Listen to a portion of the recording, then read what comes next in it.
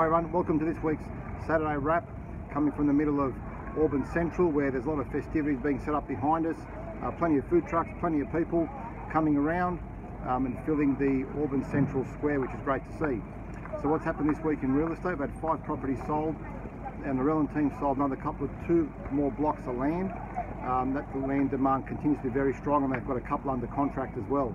Our Auburn team had 3 properties sold, 311 Crown Street for $343,000.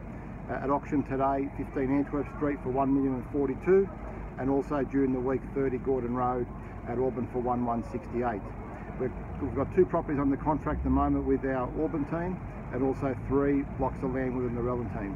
2 auctions next week, 20 Northumberland Road, which is a really big one, big development site there, and also 7 David Tyrone Guildford. And the 2 auctions today, one sold at auction and one was passed in with a registered bid of $675,000.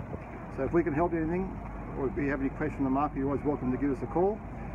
As always, enjoy your weekend, stay safe, have a happy Mother's Day.